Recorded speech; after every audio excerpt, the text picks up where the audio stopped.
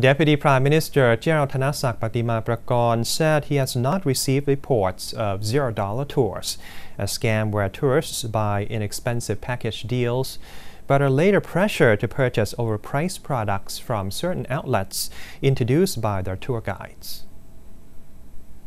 After General Thanasak discussed tourism development and confidence building with members of the Tourism Social Press Association on Monday, he told reporters that officials in the legal sector will look into the $0 tour issue and may take action if the tour operators have been found to launder money, exploit tourists, and engage in corruption. He said no complaints against $0 tour operators have been lodged with authorities at this time.